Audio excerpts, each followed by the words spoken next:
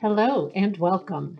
This video is designed to give you an overview of the Advanced Commissions for Acumatica add-on designed by Crestwood Associates. But before we dive directly into the module, let's talk about the general profile of the businesses we had in mind when we created our Advanced Commissions module, so you can decide fairly quickly if continuing to watch this video is time well spent. First, your organization should be using or are considering using Acumatica as your ERP system. You also pay commissions to salespeople. Now, those can be paid to direct employees within your organization or outside contractors or rep firms. Your commission plan structure can range from simple to complex, but most importantly, you recognize that the transactions from which your commissions are based are all already in your ERP system, and you would like to have the system calculate your plans for you. If this describes you, then you're watching the right video. So here's what we'll cover. First, we'll start in the commissions dashboard. Then we'll walk through the various commission plans that can be set up. We'll show the types of entities within Acumatica that can be commissionable. I'll demonstrate how to calculate commissions, and we'll end by discussing the options you have to pay commissions. So let's get started.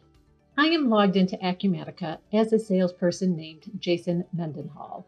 I am immediately presented with my commissions dashboard. I can see at a glance the plans where I am earning commissions, a pie chart to show me how much I've earned from each plan. I also have tiles showing me my month-to-date and year-to-date commissions, along with accumulated sales revenue. I also see a table with some of the details of this month's commissions, which I can, of course, drill into to see all my commissions earned this month. Now, as I'm looking at this, I might notice that one of the details I closed isn't listed here, or I'm questioning why I only received a particular amount from an item when I thought I should have received more. Now, in the past, I used to have to wait until after I was paid and look at my commission statement. Then if there was a mistake, someone would have to research it and make any corrections, like cut a new check, run a special payroll, or tack it onto my next commission payout. But now I can call attention to discrepancies before commissions are paid, which helps to minimize corrections and saves everyone a lot of time. Further down, I also like the CRM widgets for an overview of my pipeline and opportunities, as well as having insight into overdue receivables, particularly my customers with overdue invoices. This is very useful to me since my company pays me commission after the invoices have been paid. So I'll be sure to leverage my relationship with these customers, give them a call, and inquire about when we can expect them to settle their accounts. As you can see, the commissions dashboard is quite a handy tool for your salespeople. Now I'm going to pivot from a salesperson role and take on the role of the person who oversees our company's commission plans. In your company, that might be a sales manager or HR, payroll person, what have you. Now, I'll be using the commissions workspace to set up and process commissions. As you can see, Crestwood's Advanced Commissions module was built directly in Acumatica, which means it uses the basic functionality of the ERP system, including security. So only those logged in with the correct role will have permissions to access the commissions workspace. Now let's take a look at the commissions plans in my organization. All plans have an ID and a name, along with the plan type of either flat rate or quota, which we will explore in more detail in just a minute. You can also set a date range for your plan, choose how often your plan is paid, monthly, quarterly, or annually, and whether you pay commission immediately, which is when the AR invoice is released, or once that invoice is paid. So let's take a closer look at commission plan options by exploring a few that we have set up. My first plan is set up to calculate commissions based on the product's profit. When selecting a plan type of flat rate, you have two options for creating plan calculations: the expression builder or using a generic inquiry. Both of these tools are native to Acumatica. Now, this is not a training video, so I won't be showing you how to use these tools, but know that you have some flexibility. Now, with the expression builder, you add as many rules that you want to create in this plan. Now, each rule will have a condition and a calculated value. My first rule states that if the inventory ID of an AR line item begins with toy, run this calculation. Take the extended price of that line item, subtract the item cost, and multiply it by some specific percentage. My second rule has a couple conditions surrounding the inventory ID and presents a similar calculation, just using a higher percentage. So I can continue to build out as many rules as I would like for this plan. Let's look at our second plan. Now, this is an example of a quota plan. Here, I'm looking at accumulated sales revenue during the plan's duration. So in 2020, when a salesperson reached $10,000 in accumulated sales revenue, they received a $100 bonus. As these different tiers were reached, they received additional bonuses. Our third plan is another flat rate plan, but our commission's value is determined using a generic inquiry, or GI. So since GIs are native to Acumatica, the IT people or Acumatica power users at your company are certainly already familiar with this tool. At least at a high level, they know you build your GI by adding database tables, defining the table relationships, setting up conditions and grouping, and also determining the displayed results. So creating a GI is beyond the scope of this video, but the power of using a GI in commissions cannot be understated. I like to say, if the data is being stored in Acumatica, you can create a generic inquiry to help you pull out the information you need and use that to create a calculation. So this plan is using the GI to look at the inventory item on an AR invoice and looking up what item class that item belongs to. So I can give a different commission rate to inventory in different item classes. So food is at 30% and software at 10%. One final option in commissions plans is to choose a roll-up plan.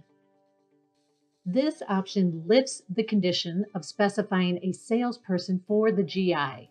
So some examples might be if a sales manager earns commissions based on the sales of all the salespeople who report to them. Or maybe you paid bonuses if all the salespeople at a specific branch or location achieve a cumulative sales revenue number for that branch.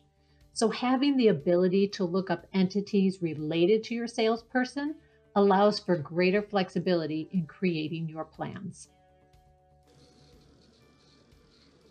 Once my plans are set up, I'll need to decide what salespeople belong to what plans. If I open Jason Mendenhall, I can see what plans allow him to earn commissions. I can add him to additional plans or remove him from existing ones. So we have our plan set up. I've added salespeople to these plans. Now we need to bind the salesperson with the entities that have been chosen in the rules of the commission plan. The first level can be with the customer. On any customer record, you can use the Salesperson tab to assign salespeople to your customer. Now, if your customer has more than one location, you can assign different people to each location. You can also split commissions between multiple salespeople. So if Steve and Eric split all commissions on Chicago sales for this particular customer, I can enter that information here. But the commission split for each location does need to equal 100%. The salesperson marked as primary for each location will be the one who gets credit on accumulated sales in your quota plans. The next commissionable entity is the sales order. Since Jason is the salesperson on Alta Ace's customer record, he will automatically be listed in the commission split of the sales order. But if Pam assisted Jason in the sale of the air hockey table, I can modify it right here on the sales order to make that adjustment. So now I'm going to remove this order from hold and quick process this order to quickly take it through our shipping process and create an AR invoice.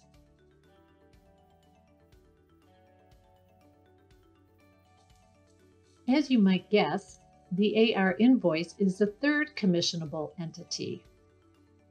All the commission splits here are carried over from the sales order. I can make adjustments to commission splits at the line level of any AR invoice as well. So let's release this AR invoice and move on to our next commissionable entity. If you are using project accounting, you simply select the commissionable checkmark on any project. And I'll pick the TMR project here. But this commissionable checkbox lets you know this project is commissionable. So here's that checkbox. When you run project billing, that will fire off your AR invoice so you can start calculating commissions. And finally, if you are using customer contracts, the details tab of your customer contract is where you'll find those commission splits. The AR invoices created when you run contract billing will allow you to start calculating commissions. So now we've created our plans, we've assigned salespeople to our plans, and have bound those salespeople to our commissionable entities. It's time to let the system work its magic. The Calculate Commission screen is where we'll start. Now I'm going to do this manually, but like most processing screens, Acumatica will let you put this on a schedule and automate these steps. Now, if you have dozens of plans set up, the options at the top will allow you to filter by plan ID or even choose to calculate commissions for one salesperson at a time, along with filtering by start and end dates of my plans. Now, I could choose to calculate all of my plans or select one or more and choose to just calculate for that selected plan.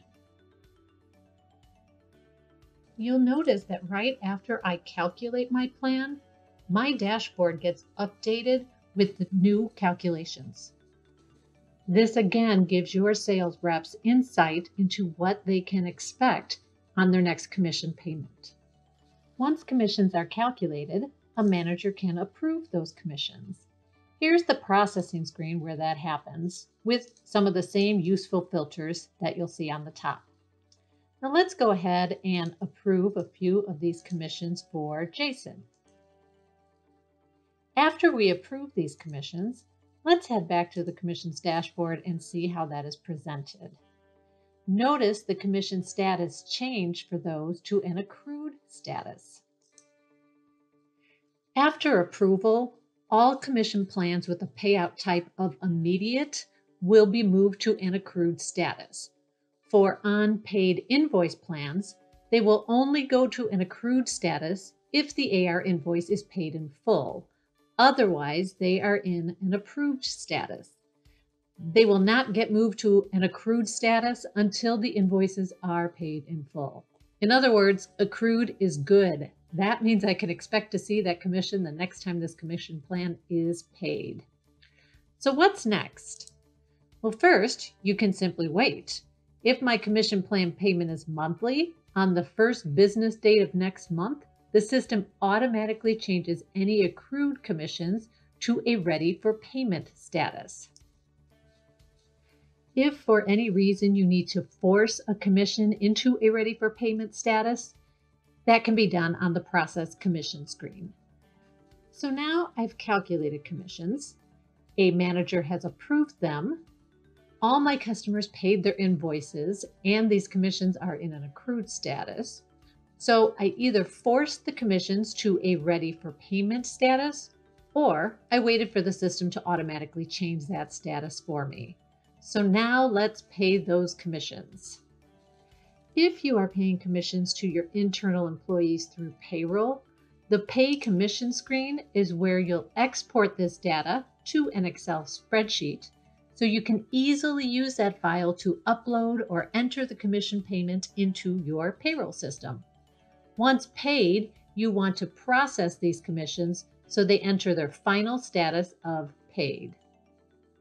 Now, if you are not using payroll and you would like to create AP bills to pay commissions, we've got you covered. The Ready for Payment Create AP file will allow you to export to an Excel file, which will be in a correct format that you can use with an import scenario that will auto-create those AP bills for you. To top it all off, you'll find many useful inquiries and some reports, such as the Commission Summary Report.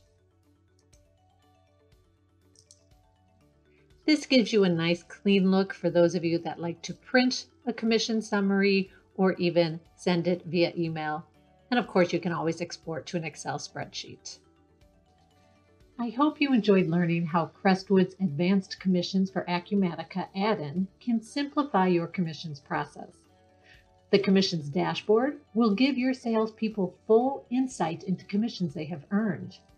You can create simple or more robust plans, taking advantage of native Acumatica functionality like the expression builder and generic inquiry, so you can create calculations for virtually any data that is being stored in Acumatica.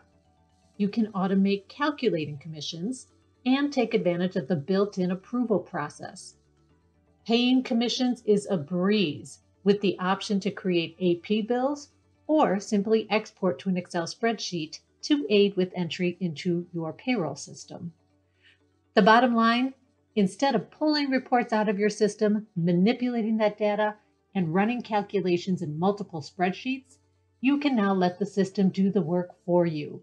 In the end, no matter how complicated your plans, this will simplify your commissions process, all while never having to leave your favorite ERP system, Acumatica.